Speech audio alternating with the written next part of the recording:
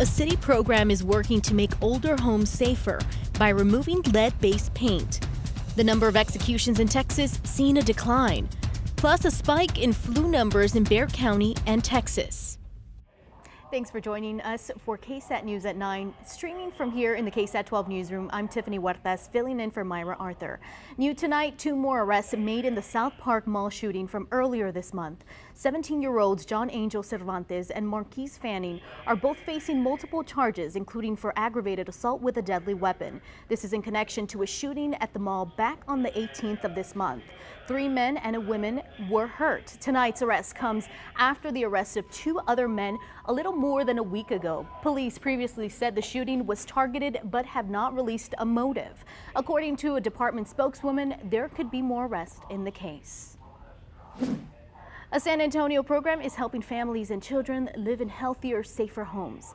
The program's target is older houses. They can be beautiful, but often contain lead-based paint, which can pose a real health risk for children. Tonight, we're taking a look at what the city's doing to address the issue. This project is a very underutilized program. Lead-based paint, it's invisible. It's not something that gets a lot of attention in a household. The City of San Antonio's Green and Healthy Homes initiative helps owners and landlords of residential properties create a safe environment for families.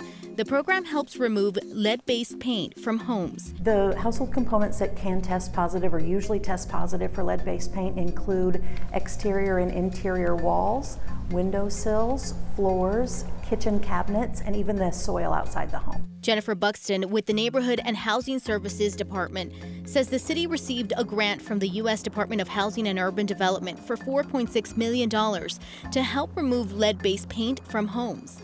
Buxton says since the program started in 2000, 1,600 homes have been remediated. The new 3-year grant will allow the city to help 230 more. They will scrape and paint or remove and replace things such as windows. There are many requirements to qualify for the program. For example, the house must have been built prior to 1978. That's the year federal government began restricting the use of lead in household paint.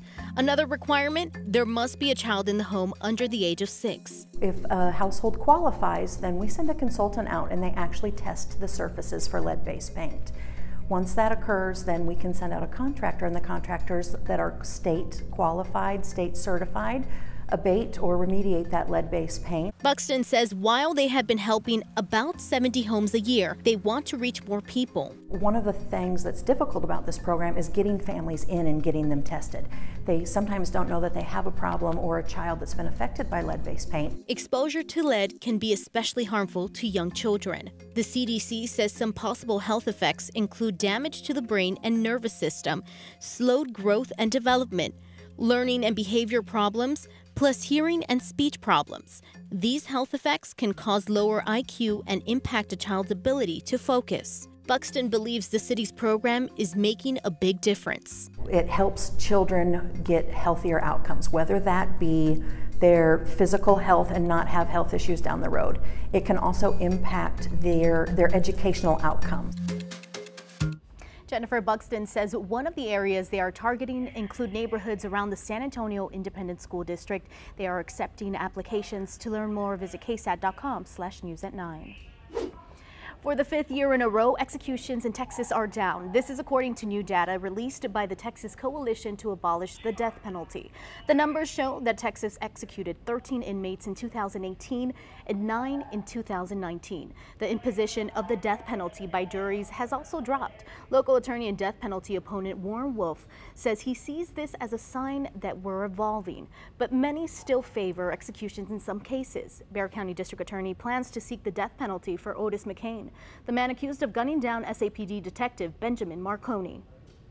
I believe that the death penalty should be reserved for the worst of the worst.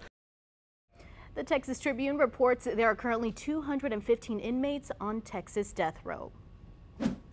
A former local high school football star killed in a shooting. Australia continues to deal with wildfires that have been burning since August, and a scientist sentenced for helping to create the world's first gene-edited babies. Here's tonight's 9 at 9. here at home, the victim of a deadly early morning shooting has been identified as a former standout Madison High School football player. Aiden Hoffman was on Christmas break from his freshman year in college. San Antonio police were called out to O'Connor Road near Nacogdoches at around 12:30 a.m. Officers say Hoffman crashed his car into a curb and barrier. He had a bullet wound to his upper body. He was sent to the hospital where he later died. In Australia, no sign of relief as several wildfires continue to burn across the region. Helicopters have been deployed to pour water on the fires, but officials have been saying for weeks that the fires are too big to put out, and the best hope is for rain and weather conditions to ease up. The political backlash against the government for how it's handled this crisis has been strong. The Prime Minister criticized for his vacation in Hawaii as the fires raged and for downplaying the role of climate change in the heat wave that has exacerbated conditions. New Year's fireworks have been canceled across much of the country. Well, today, Bexar County Sheriff Javier Salazar confirmed he has ordered a full audit of current employees to make sure all background checks are accurate. This after a civilian employee was arrested for a shooting that happened on Saturday. Andrew Ramos is accused of shooting a relative at a strip mall. While reviewing his file, investigators found he was arrested for robbery in 2014. The case was later dismissed. The sheriff says Ramos was hired under a previous administration. Sick and tired of being embarrassed by people that should have never been allowed to set foot in this building. And yesterday's arrest was a perfect example. Salazar says under current, stricter hiring standards, Ramos would never have been hired. A Chinese scientist who helped create the world's first gene-edited babies, now behind bars. A court sentenced Ha Zhenghuai to 3 years in prison for altering the DNA of 3 babies before birth, when they were embryos. He will also have to pay a fine. The scientist claimed he altered the DNA to reduce the risk of them contracting HIV, but his claim led to backlash from the international medical community. A wanted Florida man gave himself away with an Instagram live video. Sheriff's deputies were able to locate the man while he was live streaming. They surrounded the home and the suspect eventually surrendered. He was wanted on weapons charges and grand theft auto. Microsoft is suing North Korea-linked hackers for targeting users in the U.S. The tech company claimed hackers went after Microsoft users by impersonating the company. Those hackers are accused of tricking people into offering up passwords and other sensitive information. Caught on camera in Massachusetts, a car wash turns into a car crash. The driver of a pickup truck somehow lost control and backed over a car in a self-service bay, crushing it. Investigators believe the truck pedal may have become pinned under a floor mat. The truck's driver and a woman in the car were treated with non-life-threatening injuries. Elon Musk says his giant tunnel under Las Vegas will be fully operational next year. The tunnel will connect the Las Vegas Convention Center to the Strip. Passengers will be transported via autonomous vehicles reaching speeds of 155 miles per hour. A man receives his father's long-lost Purple Heart at a ceremony here in San Antonio. Charles Cook was killed on December 1, 1944, 5 days before his son, Forrest, was born. While he never knew his father, Cook says his mother kept his father's memory alive by saving all of his postcards and love letters from the war. I have a lot of memorabilia of my father, his flag, and other medals, but I didn't have this original Purple Heart. So to get it back in the family is just tremendous. To read more about these 9 stories, head to ksat.com/news@9. So I just got back from California. I was at Big Bear Lake. It was snowing. Oh, cool. Then we went to Santa Monica, and there was sunshine. Yeah. But something's brewing over there that's going to come this way, right? It's true, Tiffany. We are going to see rain chances slowly increase as we head into the new year, but don't worry, rain will hold off through New Year's Eve. So that's the good news for us. But let's go ahead and talk about today. The weather today was absolutely beautiful. I mean, we saw tons of blue skies, and we were able to see a high temperature near 64 24 degrees, but our morning low was quite chilly. It was 34 this morning. And with clear skies out there right now, temperatures are going to fall to near freezing as well tomorrow morning. We're already at 49 degrees in San Antonio. It's 50 at JBSA Randolph, 36 up at Bernie Stage, 41 in Bulverde. And again, temperatures tonight under clear skies and calm winds are really going to fall into the upper 30s, potentially right near about 35 in San Antonio, in the potential for a light freeze up in the higher elevations like near Leon Springs, Timberwood Park, or even up toward Bernie. So keep that in mind. We've got another freeze. You know, we've had such nice weather over the last couple of days that you may not have had to turn on the heat or the air conditioner. I would suggest turning on the heat this evening. Let's take a look at satellite. It's clear over San Antonio, but you look down south toward Corpus Christi and Laredo, you can see that the clouds have already started to increase. And as we go into tomorrow, the first part will be sunny, but the second part of the day will be completely cloudy.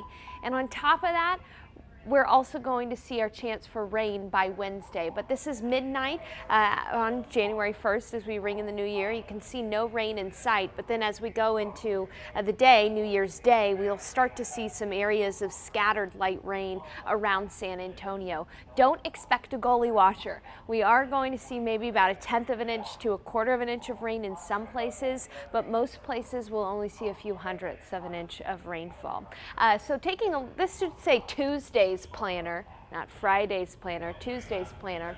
We're going to start off cold tomorrow at 35 degrees, and we'll slowly start to see those clouds increase. We'll be cloudy in the afternoon, 59 degrees, with winds from the southeast at 5 to 10 miles per hour. And then for New Year's Eve itself, as we ring in the new year, temperatures will fall tomorrow to near 50 degrees by midnight under cloudy skies. Pretty nice weather. Just make sure to take that jacket if you're going to view those fireworks outside. Taking a final look at the forecast, again, cool day tomorrow with those clouds increasing, then just downright chilly on Wednesday. Temperatures will stay in the 40s with that area of light rain, and then will become windy on Friday and clear out. So Tiffany, the weekend's going to look good.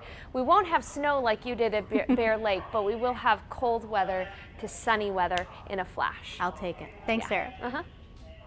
Now, a quick programming note for the next 2 days. Tomorrow night, instead of airing a normal newscast, we will be showing our Year in Review special. We put together an extensive look back at 2019. From the crime stories that shocked the city to the biggest political controversies, and of course, the stories that were just plain weird. That's streaming tomorrow at 9 p.m. on all our digital platforms. And then on Wednesday, New Year's Day, we will be showing our deep dive of a notable South Texas genre of music. The Rise and Fall of Tejano is a look into the genre's roots, history, golden age, and eventual decline. That's on Wednesday at 9 p.m. on KSAT.com, the KSAT mobile app, and the KSAT TV app available on Roku and other smart TV devices. We'll be back in 1 minute.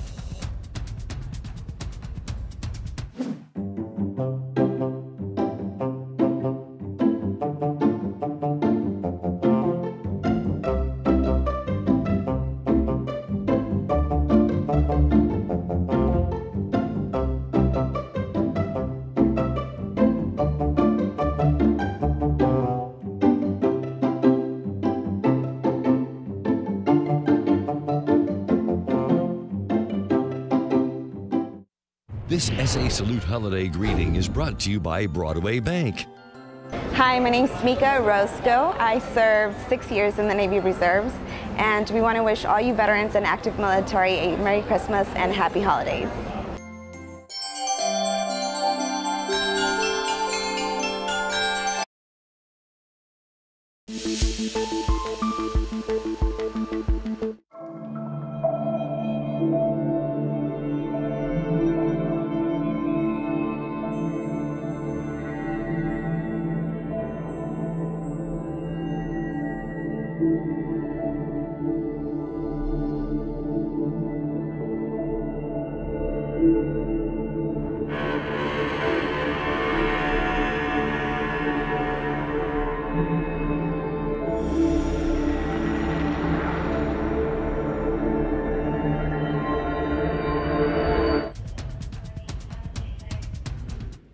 firearms instructor and reserve sheriff's deputy is being credited with protecting a Fort Worth area congregation from a gunman who opened fire during Sunday services. Jack Wilson shot and killed the gunman within seconds of him opening fire in the White Settlement Church.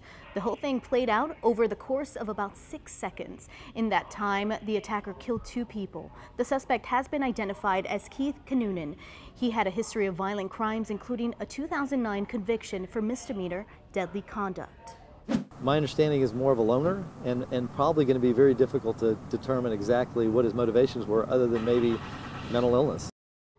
The 2 people killed have been identified as 64-year-old Anton Wallace and 67-year-old Richard White. They were longtime congregants and members of the church's security team. Turning to tonight's top stories, new information about the suspect in a stabbing at a Hanukkah celebration in New York. Federal prosecutors have filed hate crime charges against Crafton E. Thomas. Investigators believe the attack was driven by anti-Semitism. They say he had handwritten journals containing anti-Semitic references and had used his phone to look up information on Hitler. Thomas is also facing attempted murder charges brought on by state prosecutors. U.S. tariffs placed on Chinese imports ultimately led to job losses and higher prices. That's according to a new Federal Reserve study. The tariffs included those on steel, aluminum, motor vehicles, computers, and leather goods. Economists with the Federal Reserve say tariffs on Chinese goods started a trade war and that 10 primary industries were later hit by retaliatory tariffs and higher prices. Science suggests giving can actually ease physical pain. Researchers say recent studies found that people experiencing pain benefited instantly from altruistic acts. For instance, one study found those who volunteered to give blood after an earthquake experienced less pain than non-volunteers. Another study found that volunteers helping children of migrant workers experienced less pain and cold temperatures than non-volunteers. Researchers believe that this is because of regions of the brain that react to painful stimulation. They say those areas seem to be deactivated during altruistic acts. New Year's Eve can be a fun time for friends and family, but it can be stressful for our four-legged friends. In this week's Adulting Hacks, RJ Marquez tells us about a few tips to keep pets safe during the holiday. Before you light your fireworks for New Year's Eve, think about how to protect your pets. Here's some advice from Animal Care Services. First, pets don't like loud noises. The pops and booms from fireworks can scare them or cause them to run off, so keep them in a secure or quiet area inside your home if possible. Second, try to provide some toys to occupy your pet while you're out. If your pet is crate trained, make sure they can curl up inside if they get scared. Leave fresh food and water inside, and a treat or two wouldn't hurt either. You can also talk to your vet about ways to calm your pet's nerves. Third, never leave pets unattended outside, even in a fenced yard or on a tether. Pets can overreact when they're scared. Dogs could easily dig a hole under the fence to escape the noise. Fourth, protect your pets from pranksters by bringing them inside. There have been many cases where fireworks have been directly shot at pets. Last, ACS reminds owners to have pets microchipped. Animals roaming around the neighborhood are at risk of being picked up by the city's animal care officers. Your pet's ID is their ticket home. City microchip licenses can be implanted anytime during regular ACS business hours. AAA Texas is reminding everyone who is of legal drinking age to have a plan to avoid drinking and driving tomorrow night by making a plan to get home before taking your first sip of alcohol. But as a last resort, AAA is offering a free community service called Tipsy Tow. If you find yourself in need, you can call AAA for a free tow and ride home up to 10 miles. Just call 1-800-AAA-HELP. The service will be available starting at 6 tomorrow evening through 6 a.m. Wednesday.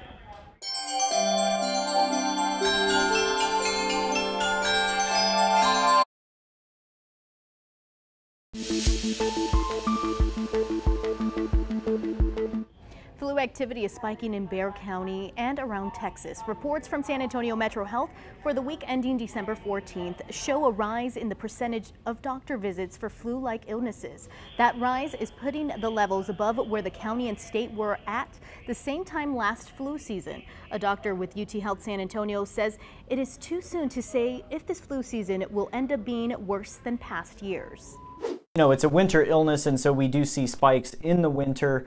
Why would it peak a little earlier this year? I don't have an answer for that. There has been one reported pediatric flu death in Bexar County this season. Complications are more common in young children and the elderly. Even though we are seeing a spike in flu activity, it is not too late to get a shot. To find out what's trending right now, RJ Marquez is here with us. Talk to us. Yes, Tiffany. So a lot of cool stories on our website right now. We start first, of course, with Christmas. It has now come and gone. So I know, yeah, but it was wonderful. Yeah. Did you have a good Christmas? Yes. All right. Awesome. So now we're trying to figure out what you're going to do with that Christmas tree now that the holiday's over.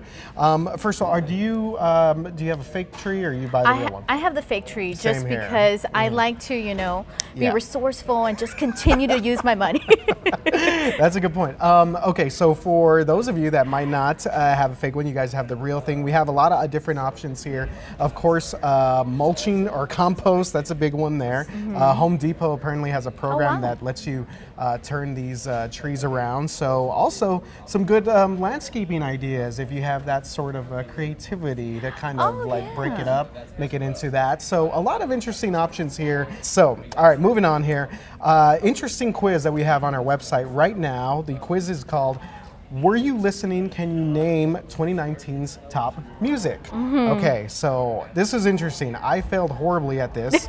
I don't know any of these artists or any of these, I didn't know the answer to any of these questions. A lot of them are based on the Billboard charts, like the year-end top new artist. Okay. Any ideas who that might be? I would say DaBaby, Lizzo. I like how you said that. DaBaby. Billie Eilish, Lil Nas X. I would say Billie Eilish or Lizzo. Oh, then you would be correct. Okay, so Billie Eilish. I had no idea that. I didn't even know that that was a woman. I didn't know that she was a thing. Oh, yeah. She's amazing. She's really big, and she actually came to Texas to perform at South by Southwest. Yes. I'm excited for her. So you were into What's In, right? Oh, for music and stuff. Oh, I love music. You would do good with this.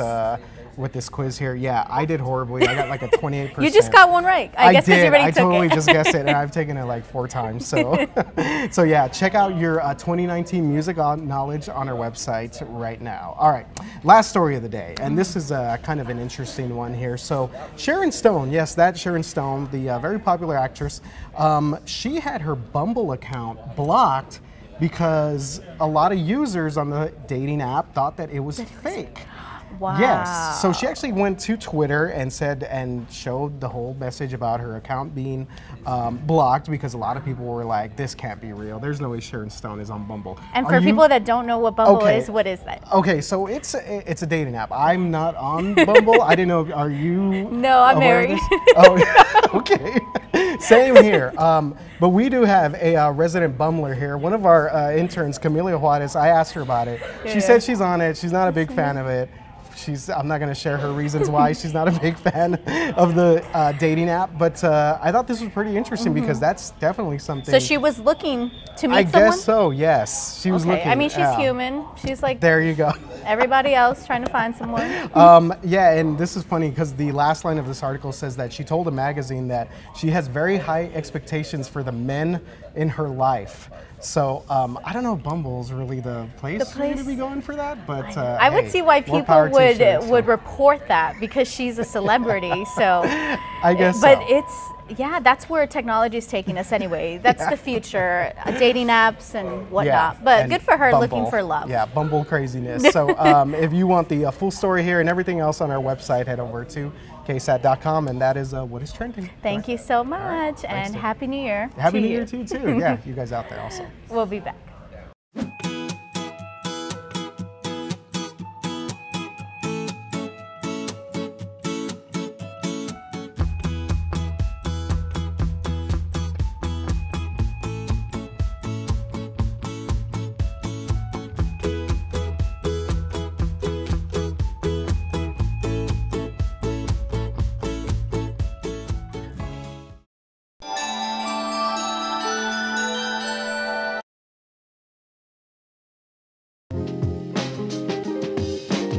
This is your daily tech and business briefing from Cheddar.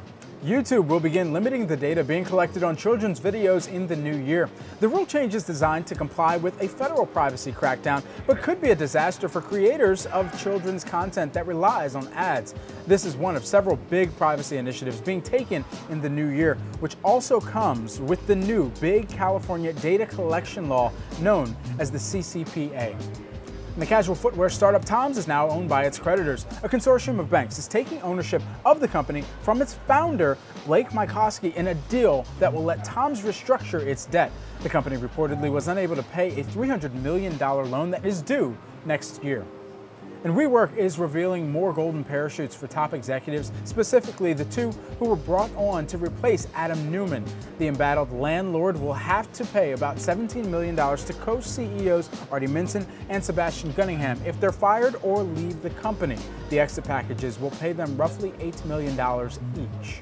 And that's your Cheddar Business and Tech Update. I'm Brad Smith from the floor of the New York Stock Exchange.